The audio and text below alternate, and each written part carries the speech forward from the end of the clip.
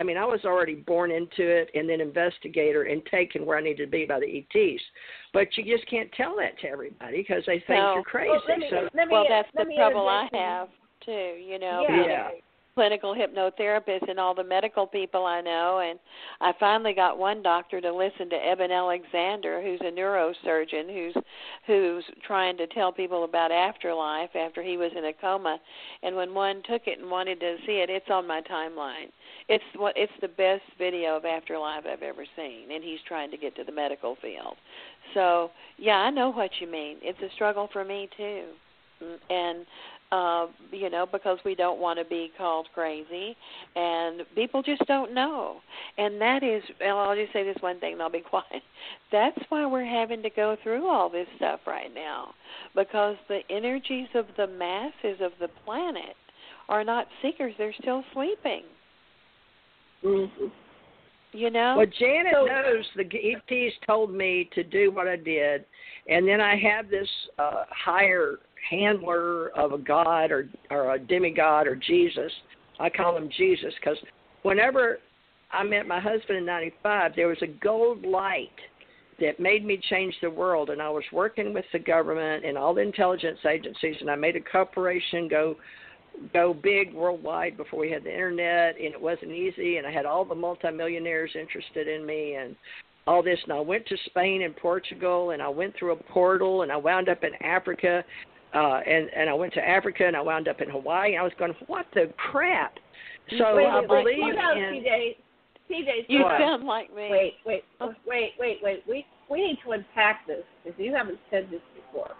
And you do what I call a download, but humans can't take downloads out, right? Especially people are trying to listen. Well, you've been with me 8 years. You know a little bit. I still have to slow you down, TJ. You're like a bucking bronco, and you're running wild. So you're saying it's that ET you energy. Went into, I know. But people don't understand it, and they go, I can't understand what TJ said. So I think it's, I do it all the time. I literally God, have there's worked somebody like me. I have worked as an like interpreter.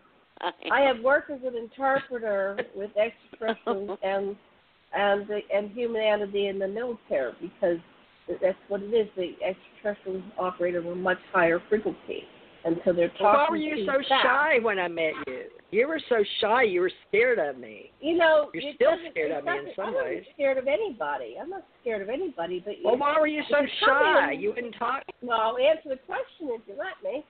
If you come in all cocky and arrogant, you don't give any information. You're quiet. That's when people open up to you. If I came in like taking over, and that's why you come in like you're taking over, and people don't talk to you. But when you're, I'm 5'11". I was called 6 feet military. I know how to be where you can't see me too. I was trained in San Antonio. They purposely put me in human form at 5'2", and I was most of my adult life I was under 105 pounds until I hit. You came in as a fae.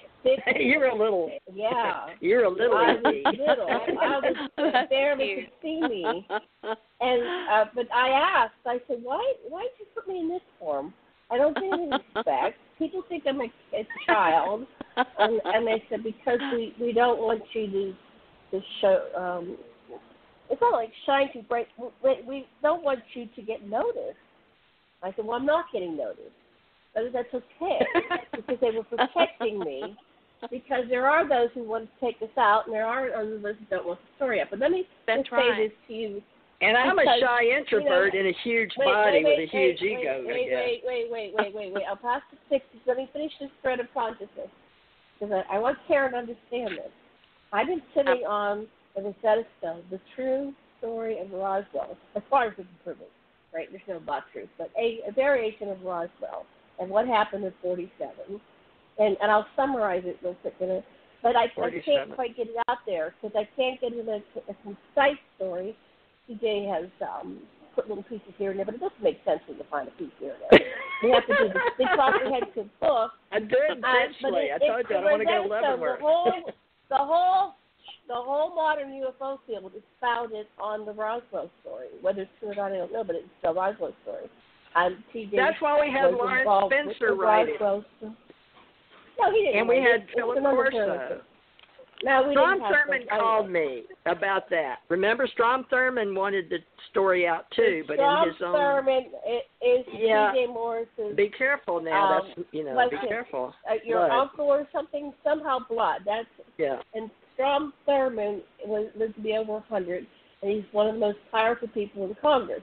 But I didn't like Strom Thurmond because he was a racist. He wanted the truth out, though, Janet. Janet. He had children with black people. So he was a racist. So what? That's just a color. That's just melanin in the skin. I got grandkids black, so.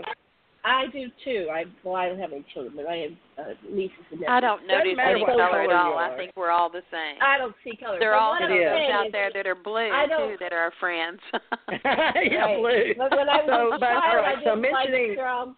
Okay, let me just. Well, you don't like my uncle, but he's dead now. I didn't like racist people because I grew up. He wasn't racist. Okay, let's stop. No, back in that time, the whole world was. Okay, but you don't understand who I am. My dad had to suffer for that just because our name was Thurmond. Stop. You don't let me talk. I'm going to finish, and then I'll pass the talking stick, okay? Because now I'm not even on the topic anymore. The topic was Roswell. And so stop talking over me, please, okay? This is not a show. We talk over it. Nanny boo-boo. Sorry. I'll be nice. I'll be good. I'm sorry. We never get a show done. We're looking like a bunch of idiots. Come on. Well, I know, but I like Karen. She fired me up. I like Karen I'll too, mute. so let's not be bad in front of her. Be nice. Be nice. I love you guys. Okay. I understand y'all. I'm watching good interdimensional pictures with you guys. It's fun. So Karen, you travel in the UFO industry field. You get to be at conferences. I've been at conferences. And I'm not sure how we're ever going to get this story out there because I know all the details. And then there's some I don't know. But basically, Roswell was not a crash. And Grant Cameron says that he came to a conclusion. He says, we can never take down ET because they know what we're thinking before we think it. That's how psychic they are. They can see 10 steps before we do. So the Roswell craft, there were two of them, it was delivered intentionally like a, what do you call it, a Trojan We had to be within 6 feet. And there were 5 of them. There were 5 of them delivered. And then you can tell your piece. Let me just finish this. 4. Then we'll pass it back to TV. I thought you said there were 5. There's 4 or 5. See, this is like there were two. There's 2 in a craft. The 30 by 30s Gus is made for 2. They're the light dolls, we call them, are the people, the little grays that we think about because they work with the tall whites in space because they don't have any melanin because, unless they come down here, and it's a long story. But anyway, there was 2 to each craft. The 30 by 30s is what we call them because no matter if you go inside or out, they measured tape 30 by 30. But one dropped off the one that came off of the big, I guess you call it the mothership, and the other one was supposed to come down and pick the 2 up, the 2 little grays that basically are... They know they're made and they're okay with that. They serve their purpose. They died. You have 2 crafts. And so one was injured and one was like me. You have 2 crafts. And one was Errol, which is like me. Wait. Let me just explain this because how you said it was backwards English. In order to deliver one craft, you have to have 2 crafts because you're going to pick up the 2 ETs that are dropping the craft off, and then 4 go back up to space, right? So they had 2 crafts coming down. They delivered the first craft, but the other craft flew up. Take it from there, TJ. What happened when that's the other craft flew up? That's the famous Roswell that we found out, me and Tom, off planet on the video, like Karen's picking up in her head how the ETs work with you. Yeah, I'm seeing it right there. I'm watching it. Well, when it came down and we set the 30 by 30 down, then, the 2 guys get in the other craft that was supposed to go back, right? And that one actually stayed on the ground, too. So we have one intact that they took into the mountain, and we had the one that imploded and killed the two that, fell out, and because it exploded, but it hit something. But it wasn't supposed to implode. So it wasn't that our government shot them down. BS, it's not possible. It's not. Come on, guys, if they travel, out of the stellar, you think electricity or lightning or something we make, come on, how hubris. Mm-hmm. But anyway, so it imploded, and we don't know why it imploded, okay? We don't know, and that's what my people off planet, ET people, more than I am in human form, said. So it imploded. We don't know why. It came right off the factory because we make them in space.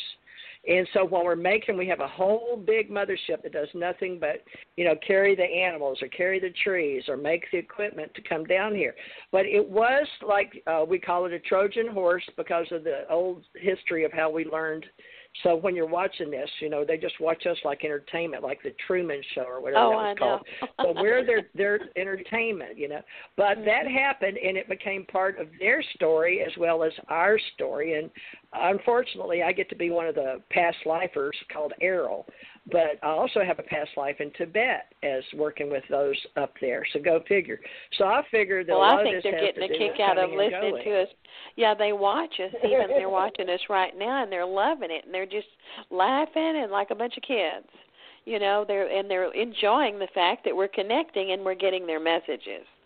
Y'all know that. I'm wondering why they put us in 2020. It's funny because I went on a show by myself, which I haven't ever done and I just found it last night. And now today's May 15th.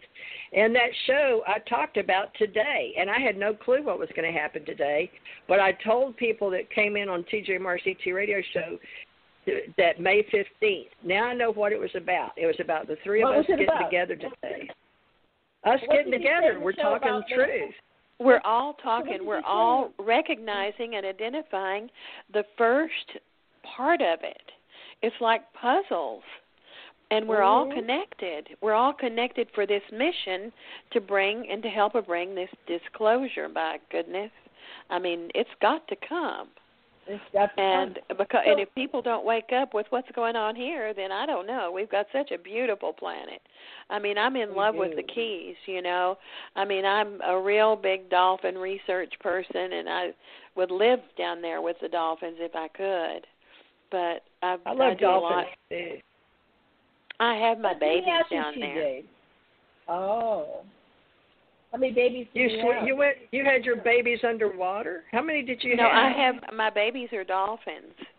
The ones that are down there. One of them's 45. I had 4 girls.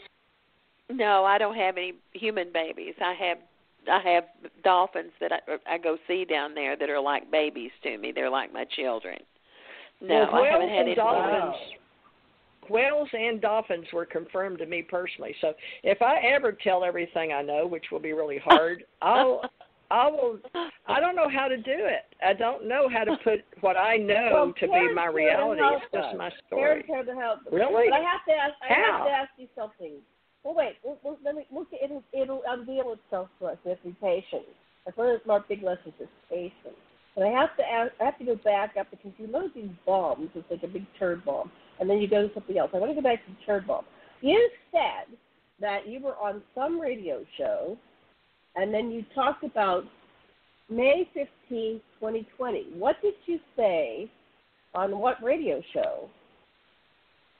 I don't know. Somehow Karen can explain it maybe because she's a hypnotherapist. I don't know, but I'll just sound like a crazy woman. That whatever that higher superconscious that the ETs keep from me or let me be, or because they tell me I can't handle it all because our little human brain, so they never give it all to me, which even though I died, I kept dying and they kept bringing me back, so I started wanting answers. So you don't know what radio show it was? It was my show. Oh, it was because I pay for it. This one.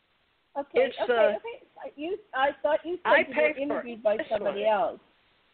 No, the one, you weren't interviewed by somebody else. I was by myself. One that you found on TJ Morris ET Radio, and you were talking on TJ Morris ET Radio about May 15th, 2020. But I didn't remember making it. It was conscious what something. did you say about May 15th? I don't